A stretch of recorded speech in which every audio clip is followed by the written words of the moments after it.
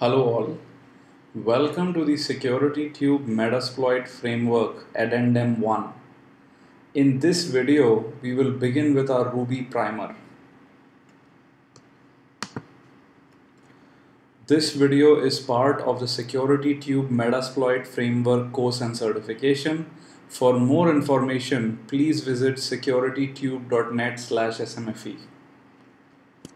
SecurityTube certifications are now taken by students from over 40 plus countries.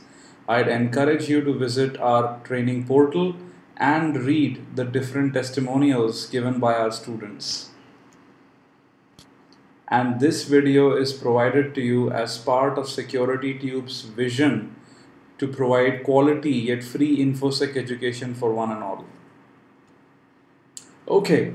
So the Ruby programming language.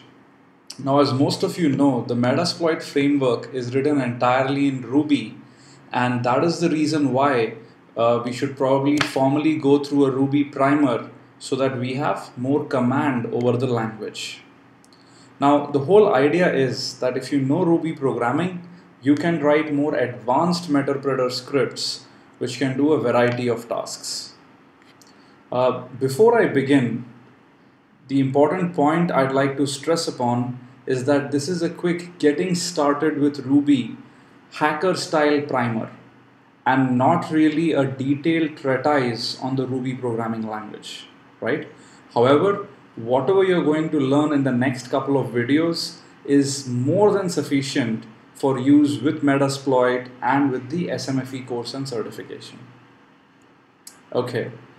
So what do we plan to cover as part of this Ruby primer?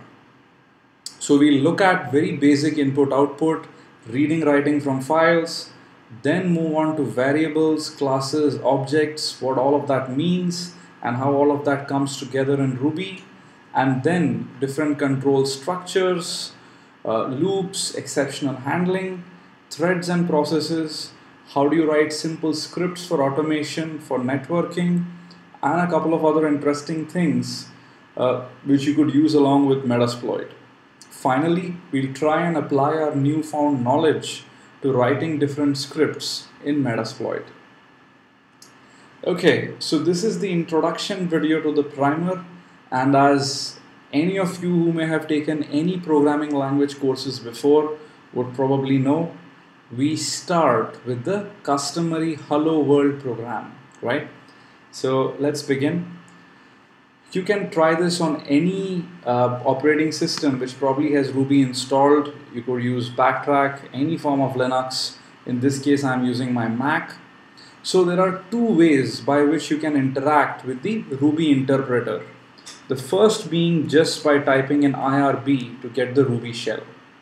Now, if you want to print hello world, all you have to do is type print and then hello world, and there you go.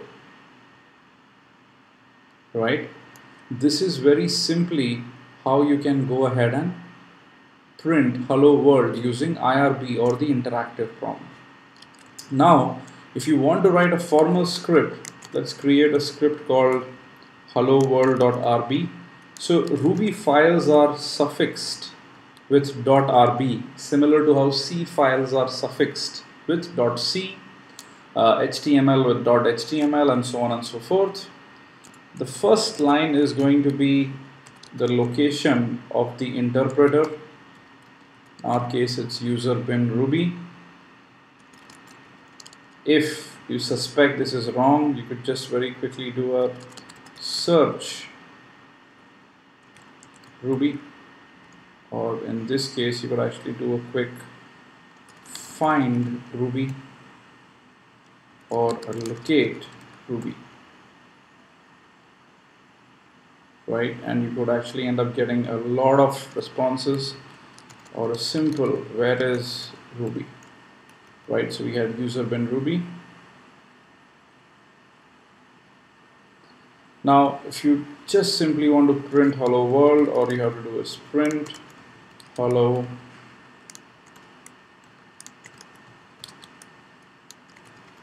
world, right? That's all there is to the problem.